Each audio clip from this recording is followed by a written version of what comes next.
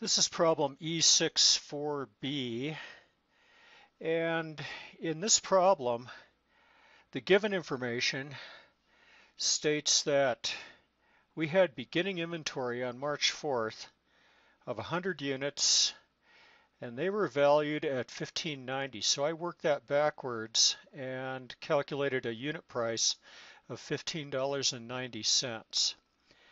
Then on March 6th, the firm purchased 200 units for $3,600, and that works out to $18 a unit. And then their final purchase on March 10th was for 150 units for $3,000, and that's $20 per unit. So in total, we have available in inventory for sale 450 units, and that's comprised of the 100 we started out with and the 350 that we purchased on March 6th and March 10th. Additionally, on March 15th, we sold 180 units for $5,400, and that works out for an average unit price of $30. So let's take a look at FIFO, and we'll calculate cost of goods sold and ending inventory under the FIFO method. So FIFO, first in, first out. Let's take a look at cost of goods sold. So that's all the stuff that went out. So we sold 180 units, and we sold the first stuff that was in inventory first.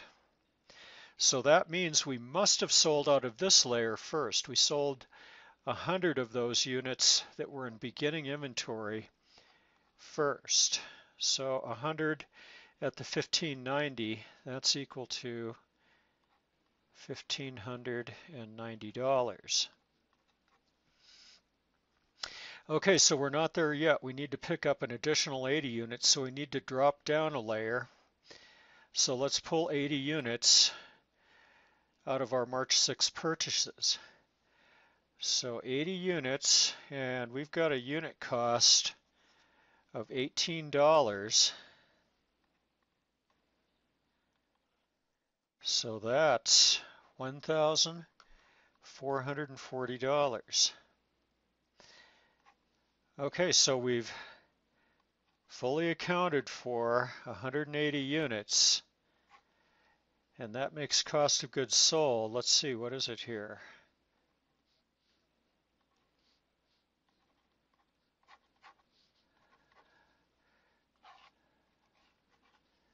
$3,030.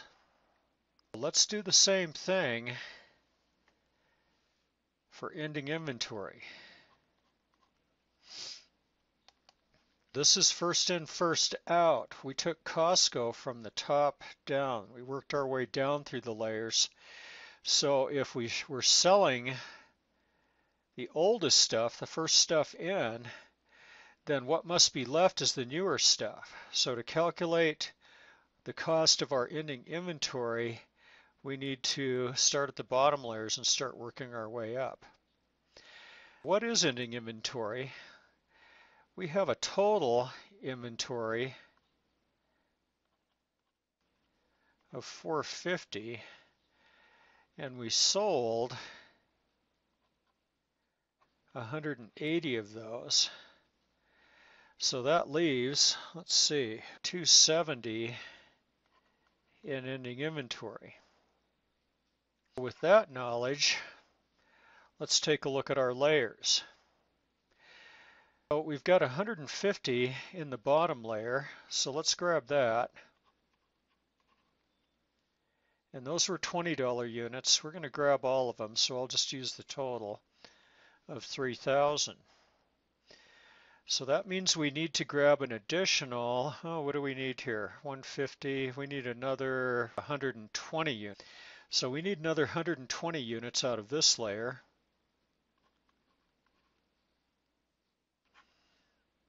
And that'll get us to our 270, right? Okay, so these are $18 units. So 120 times 18 is equal to 2160. So that means that ending inventory is going to be valued at, let's see, 60, 5160.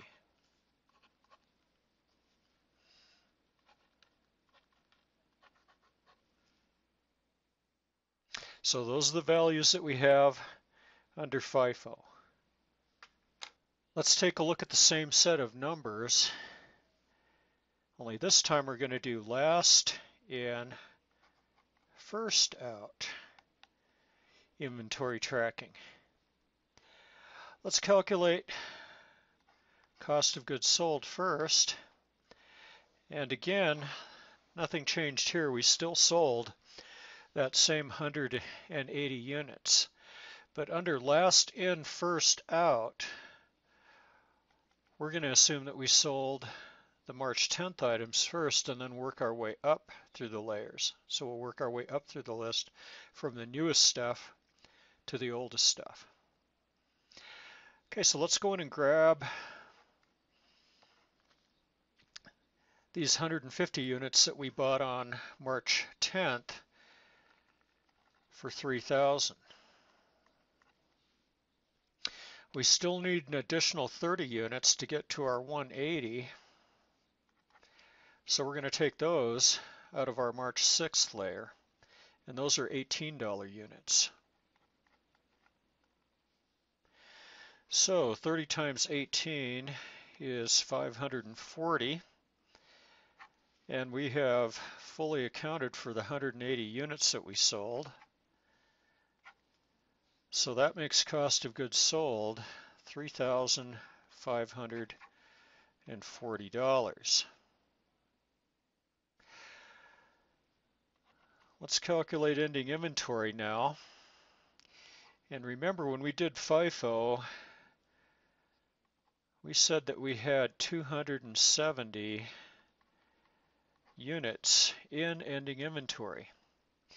Now, if we were selling our older units, or I'm sorry, if we were selling our newer units first, that means that we have the older units still left in ending inventory. Those are still in the warehouse. So we're going to start at the top of the list to calculate what's left in the warehouse ending inventory. So we'll grab the 100 units in that first layer, and let's see, those 100 units we paid $1,590 for, so that's $1,590. And we need to get an additional 170 units. So there's enough in here to grab those. So 170 units, those are $18 units.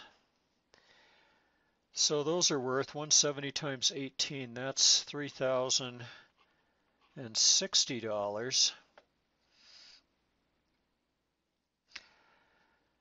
So let's see, we have fully accounted for, oops, the $270 units, I should say, in ending inventory. Those are the physical units.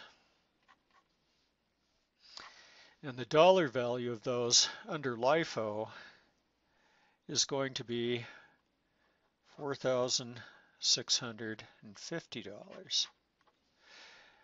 That is ending inventory. This was cost of goods sold expense. And notice, if we add those two together, they should total up to that total inventory of $81.90, and they do. Now let's take a look at the weighted average method of tracking inventory. And this is pretty easy under the periodic method. We need to calculate a weighted average unit cost. And the way we do that is we just take our total inventory of $81.90 and divide that by the total number of units in inventory of 450. So if we do that, we wind up with an average unit cost of $18.20 per unit. So now it's pretty straightforward to calculate cost of goods sold and ending inventory. So cost of goods sold is just going to be equal to the 180 units we sold times the $18.20 average unit cost. So if I multiply 180 times the 1820, I wind up with 32.76. Doing the same thing for ending inventory, we still had 270 units left in ending inventory times our average unit cost of 1820 gives us 49.14. Okay, now again, let's do a check and make sure these two should equal that total that we have up above there. And they do. Just for comparative purposes, let's take a look at cost of goods sold and ending inventory under FIFO, LIFO, and weighted average. And we see under FIFO that cost of goods sold was $3,030. Ending inventory was calculated at $5,160. Under LIFO, we calculated cost of goods sold at $35.40 and ending inventory at $46.50. Weighted average, we wound up at $32.76 and ending inventory was $49.14. All of these add up to the $81.90. So we have just sliced and diced that $81.90 three different ways. So take a look at what's going on here. This firm is paying a higher price every time they buy something. So that's an inflationary environment. So we can say that in an inflationary environment, FIFO is going to yield us the lowest amount of cost of goods sold, and that's going to translate into a higher net income, isn't it? As we're subtracting less from our sales revenue. Okay, in an inflationary environment, LIFO will give us a greater cost of goods sold and therefore less net income because we're subtracting a greater amount of expenses from revenue. Okay, weighted average splits the difference. Okay, that just takes an average.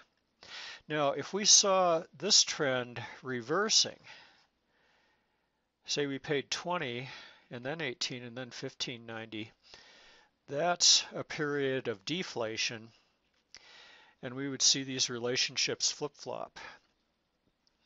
So in that case, FIFO would give us the greatest amount of cost of goods sold and the lesser amount of net income. LIFO would give us a lesser amount of cost of goods sold and a greater net income. And again, weighted average would be somewhere in between. That's going to split the difference.